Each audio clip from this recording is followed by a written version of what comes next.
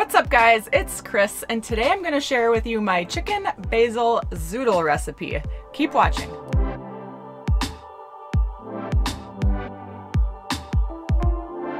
Welcome back to another episode of Healthy RV Cooking.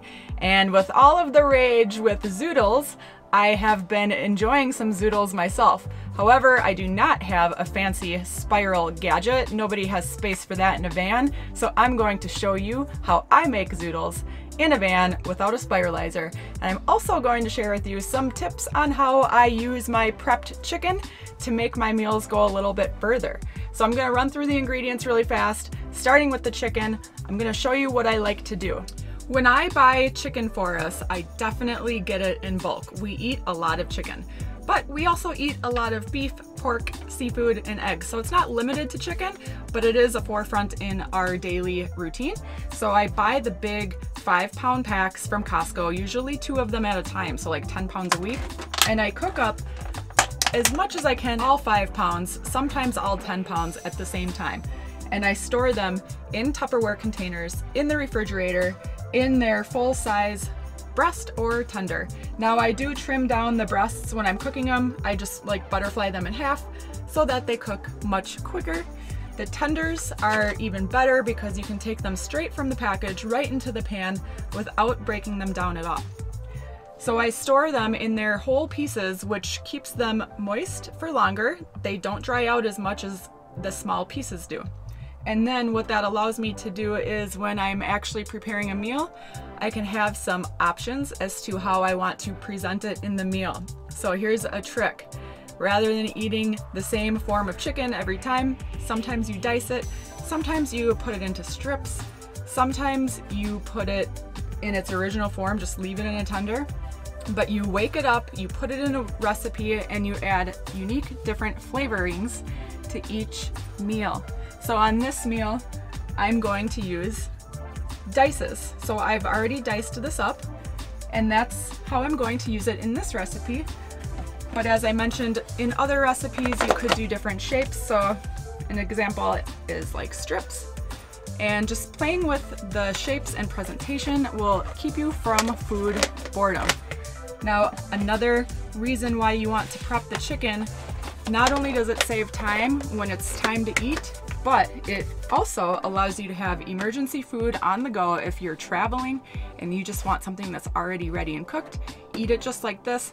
Put on some healthy condiments like mustard or salsa or something like that if you don't have time to actually put a recipe together. Another great reason to cook your chicken in bulk is so that it doesn't spoil in your refrigerator.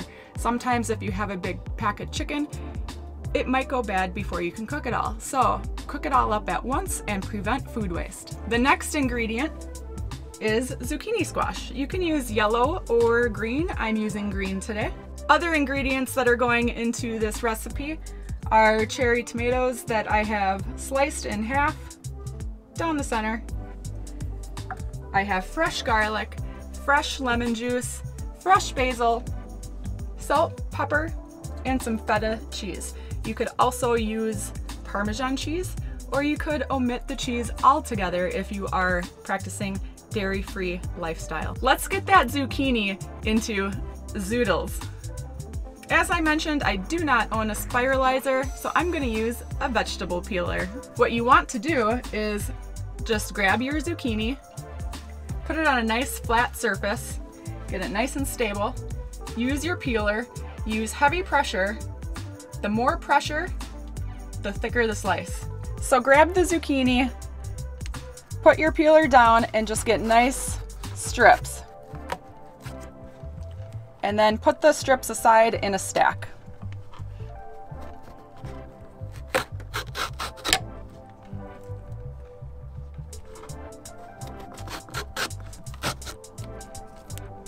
So now that your zucchini is cut into strips about this thick, get them in nice stacks, and we're going to just use our knife skills to cut them into small noodle appearances. So just brush it up on the side of your knife to get them all level, and then get nice thin strips.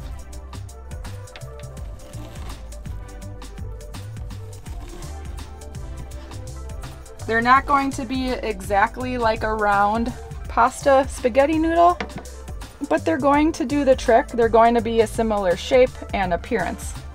So go ahead and do that with all of your zucchini. While my cutting board is out and my prep counter is activated, I'm going to cut my basil into a chiffonade. So just pluck off your leaves, stack them. I like to find the biggest leaves first to form the base, and then work your way to the little ones. The little leaves have a ton of flavor, so do not discredit those ones. And I love fresh basil. I love fresh basil 1,000 million times better than dried basil. I don't know what it is, but the dried basil just doesn't really do it for me. And I could eat an entire stack of this fresh. So I'm going pretty heavy on this. If you don't have a ton of basil, use what you have and do the best you can with that. Once you have it in a stack, you want to roll it into a tight cigar shape. And then get your knife out and just do some nice tiny strips.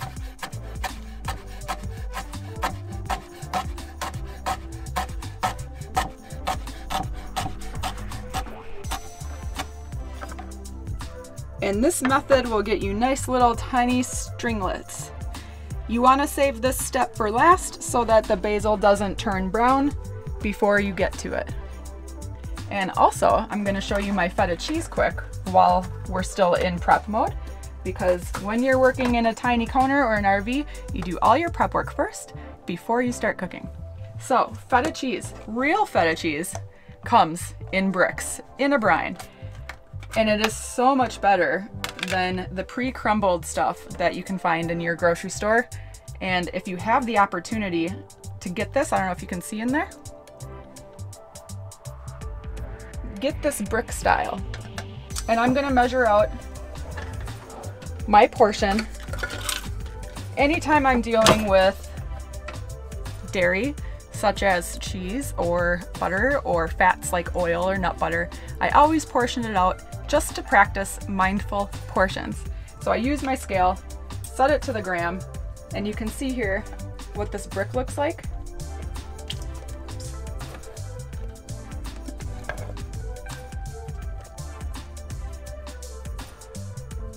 And the flavor on this feta is incredible. So just take out your desired amount.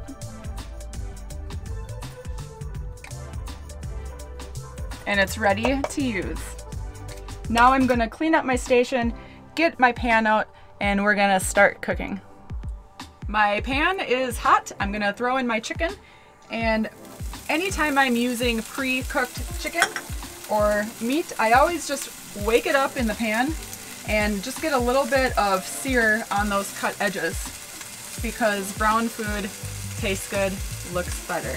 So I'm gonna get a little bit of color on the chicken, get a little bit crispy, and then I'm going to add in oil and garlic.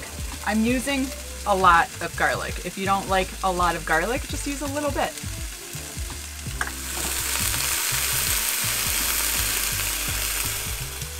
So I did measure out my oil that I'm going to use in this, and I put a tiny bit of this oil in the pan just to help that chicken get a good sear on it. And it has browned edges on all the sides, and it looks a million times better than what it looked like when I just cut it up. So make sure you get a little bit of crispness on your chicken when you're reconstituting it. And now I did turn down the heat just a little bit, so now it's on a low heat because I'm gonna put that garlic in and I don't want that to burn. So put your oil in, put your garlic in, move it around the pan, and pretty straight away, I'm gonna get my zucchini noodles in, which I have sitting over here on my board, and just get them right in here. The zucchinis have a lot of water in them, so you're gonna hear some sizzle. They're gonna shrink down a lot. This right here that I'm making is 1 serving. It's gonna be just for my meal right now.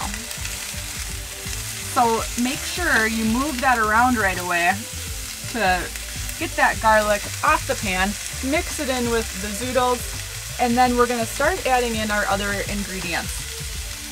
My tomatoes are gonna go in right away.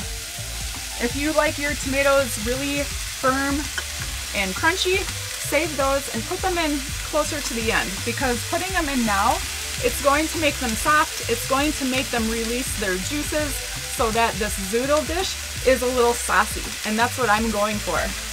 I'm also going to add in salt, just a little bit, and I'm going to add in some fresh lemon juice. So this here is just a little strainer that I use. It's going to collect any seeds that might come out to prevent them from getting into my zoodles.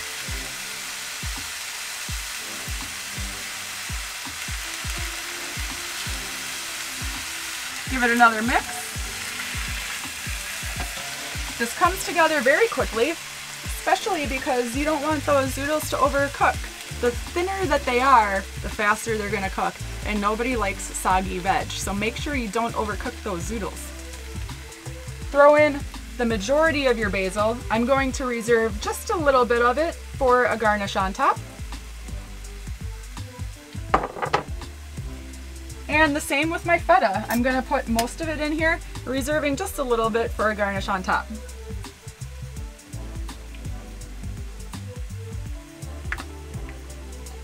If you are leaving out the cheese, you may want to consider putting in a little bit of extra salt or some additional dried herbs such as oregano or thyme, just to give this dish a little bit more flavor. I find that the cheese really does add a nice little zip to it, so I'm putting it in. And when I'm including dairy in my meals, I really just try to be aware of my total daily intake. So I'll have cheese like for 1 meal per day, not all 3. So that's another good tip too. If you are trying to reduce your dairy intake but can't quite give it up, portion it out, have it for 1 meal a day, and just monitor it, be aware, be mindful, and then you'll find it going down when you do that. So that's it. I'm going to plate it up. This meal took literally less than 10 minutes because I already had the chicken prepped, and the fresh veg were super quick cooking. Once you cut them up and you know what you're doing with them, it comes together really fast. So I'm going to use my tongs because I'm gonna try to arrange these noodles in a pretty way, and I want to leave some of that moisture in the bowl. Another great thing about this recipe is that the vegetables that I'm using, they don't require refrigeration, none of them. The zucchinis I have in my wardrobe closet, and the tomatoes I have over in my produce stand over here. We're actually boondocking right now, so it's a very boondock friendly meal because we don't have all of these vegetables competing for refrigerator space. So always try to find some items that you can fit into your fridge and have outside of your fridge so that you can last a full week or even 2 weeks with the grocery trip. You probably want some of this liquid. If you don't want all of it, don't put it all in. There is a ton of flavor in there. That's where all the garlic is, and the lemon juice, and the feta goodness. And I'm going to just top this off now with my garnishes. With the garnishes, a little goes a long way. It looks much more beautiful with just a tiny little sprinkle versus a huge mound. So you don't need to reserve much. You want most of it to be inside of the dish.